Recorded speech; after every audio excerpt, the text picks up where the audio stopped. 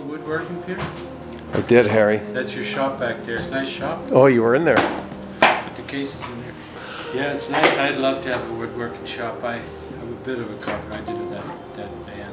Ah, right on, man. All this wood that you're sitting on here was milled from my old house in Innisfil. When the trees, I cut them and I milled them with a local gentleman there and brought them up here and dried them and made everything out of it. Excellent. Yeah. Have you ever made a guitar? No. Any interest in it? I can only do so much in one life.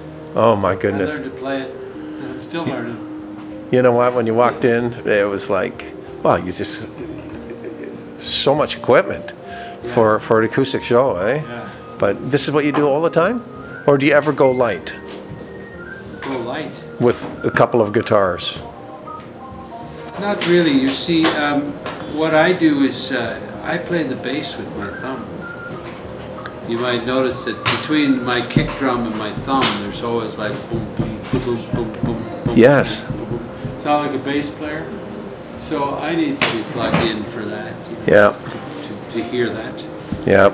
And what I do is kind of one-man band. Yeah, you can play acoustic. It's just you want to project some kind of sound, and we try to do that with the acoustic guitars. We had somebody commented tonight that your smile is so infectious and it just got everybody going, eh? Yeah. Well, you know, I'm very blessed that I enjoy this and that I have the opportunity to do this. You know, life always wasn't so kind, so this is really sweet. You know, that I get to do this, and people actually enjoy it. They listen to it. And, Yep. You know, as an artist, that's the real payoff when people actually get into it. Yeah. That inspires you. You know. And, That's exactly what happened tonight. nice cycle. Yeah, you give and they give.